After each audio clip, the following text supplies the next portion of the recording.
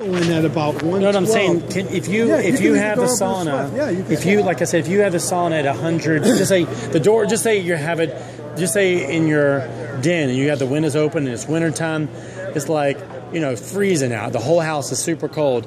Can you sweat if you have this right when you don't have to wait for it to heat up? You're saying? Yeah, you're not necessarily going to sweat as soon as you walk in, but it's doing something to your body. The infrared waves are entering your body, not based on temperature.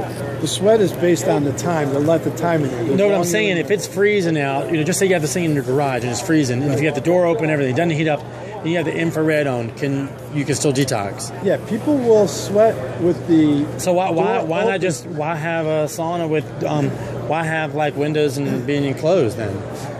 What do you mean? Why would you have the windows? I mean, like if you're trying to detox, you don't need to have heat.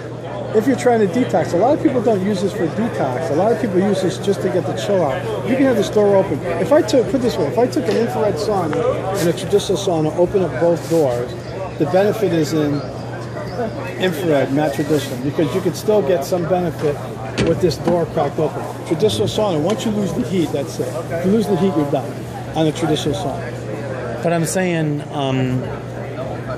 on this, like on an infrared sauna, you don't have to. It doesn't have to be hot. It doesn't have to be hot. No, it doesn't have to be burning hot, 135 degrees. Everybody's different. Some people can sweat at 95 degrees.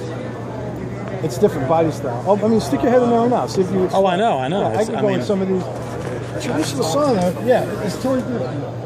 Yeah, see that temperature right there. What's it at? What's the temperature say it's at? It's at 100 even. 100. Yeah. A lot of people would enjoy 100. 100%. Mine at 118.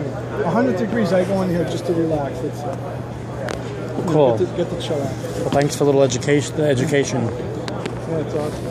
Totally different between infrared and. Hey, you guys carry traditional sauna too, or just infrared? No, and this is manufactured in Iowa. That's where we're from. That's it's made in USA. It's going infrared. Everybody's going infrared. Yeah.